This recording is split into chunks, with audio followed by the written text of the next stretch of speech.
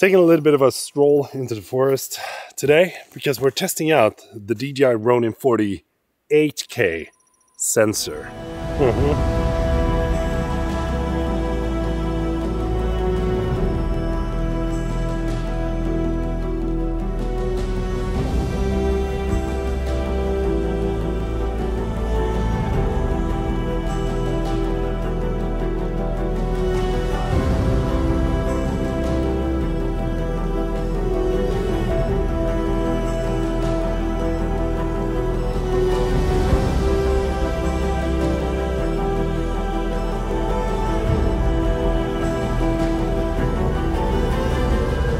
It is incredibly cold outside today, but I got a friend with me.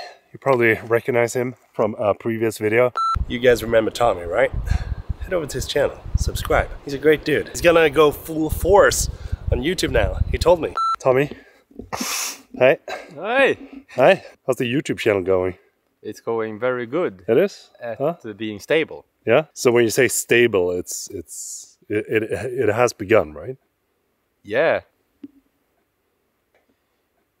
It began like a year ago and it's been stable since then. Stable with nothing. As you probably know, I've been using the FX6 for a little bit over a year now, and it is a freaking amazing camera, but 8K, how good is that? That is what we're going to find out in this video. I just want to say a huge thank you to DJI for sponsoring this video and letting me play around with the 8K sensor for the RONIN 4D. I think that one of the biggest questions that you might have right now is 8K worth it when we just have gotten used to 4K? Now, I'm probably not the best person to answer this question, but I gotta say that I'm impressed. And I think that whenever I'm impressed, that's a good thing, because then we know that innovation and the development of camera image quality is going in the right way. Could you imagine if I were to look at the images and be like, that'd be fun. But during the time that me and Tommy was in the forest to test this out, I actually was blown away by how good the 8K looked when I was playing back the different clips. And I think that being able to have the possibility to actually crop in when you jump into the editing process is something that is a huge win for the 8K sensor. And that is something that I felt has been lacking when I've been shooting in 4K, because all my videos for the last 4 years has been shot in 4K. And when you start to crop in 4K, you can absolutely notice that you do lack a bit of quality if you crop in too tight. And that is something that you honestly don't really notice when you're cropping in on the 8K unless you're like zooming in. Another thing that I think is freaking amazing is the possibility to shoot internal RAW with this camera. 8K 75 FPS ProRes RAW, and there's no crop in 8K. And when you go to 4K 120, no crop. One of the biggest downsides when you're shooting in 8K though, storage, as they say in France. Now, I don't know if they do, but storage, that is wild. I think we went out to shoot for approximately 20 minutes total, and we shot most of it in 50 FPS 8K ProRes RAW, and that filled up 1 terabyte of storage. And it's completely bonkers if you think about it, that we're moving into a direction we have that much data stored on those few minutes that I was actually able to shoot. And the question that I asked myself, is it actually worth to shoot in RAW? And I'm gonna say both yes and no. Luckily enough, you have different codecs that you can choose from when you're shooting with the 4D, so you don't have to shoot everything in RAW. But when you jump into the editing process and having the ability to change the white balance and the ISO is something that I think is a huge win. Because sometimes you just need to get the shot. You don't have time to manage to get the perfect exposure every single time around. And that is where shooting in RAW comes in handy. You just bring out the camera, hit record, and you're good to go. You don't, like everything else you can just think of when you jump into the editing process. When it comes to the dynamic range with the 4D, it actually performed incredibly well when we were shooting towards the sun to be able to get those nice looking sun flares. But if you look at the non-graded, like the straight up log footage, you can see that it's very flat, and there's a lot of different details in both the shadows but also the highlights. And the cool thing here is that I think we shot most of this at ISO 1600, and when you're shooting without the extended mode, the native ISO is 320 and 1600. But when you use the dynamic range expansion, then the native ISO is 800 and 4000, which means that you can shoot in some low light environments with this without actually having too much noise. And what would a video be if we didn't take Optimus out for a spin?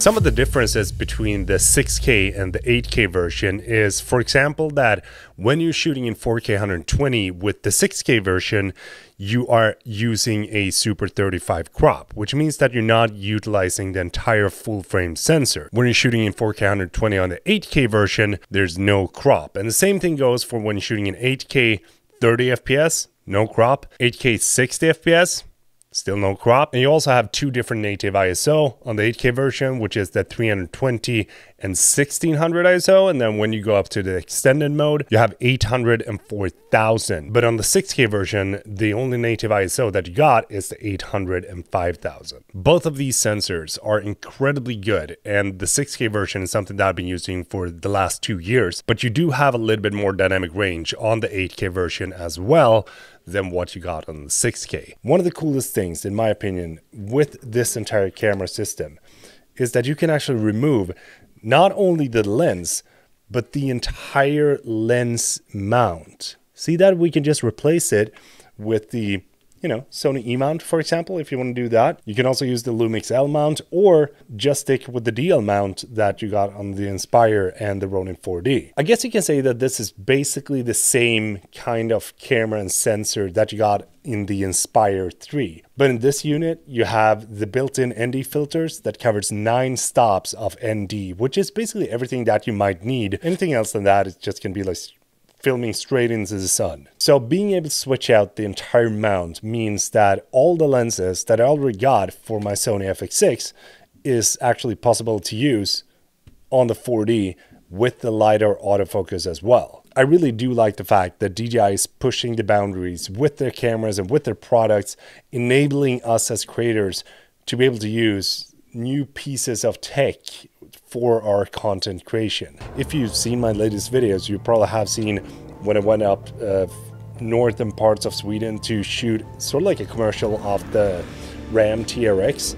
That is something that I shot with the Ronin 4D and the Flex, what it's called, like Ronin 4D Flex, which is basically just taking this unit and putting the entire thing in the backpack, shooting a video with that, being able to utilize the 8K sensor in a smaller form factor and just have the camera brain in your backpack. I think that there's so many cool things about this that makes it so unique. If you think about the value that you get with the Ronin 40, you have like the 8K sensor or the 6K sensor, and they have a built-in gimbal. You also have the possibility to use a transmission tool. You have a built-in Z-axis gimbal. You have the possibility to shoot RAW. You're shooting directly to SSDs, which means that you can just plug and play into your computer. That is something that you cannot do directly with the FX6 unless you actually get a gimbal and an external recorder. I would love to hear your thoughts. What do you think about 8K footage and 8K coming to cameras? Is it something that you want to use for your future videos, or is it not?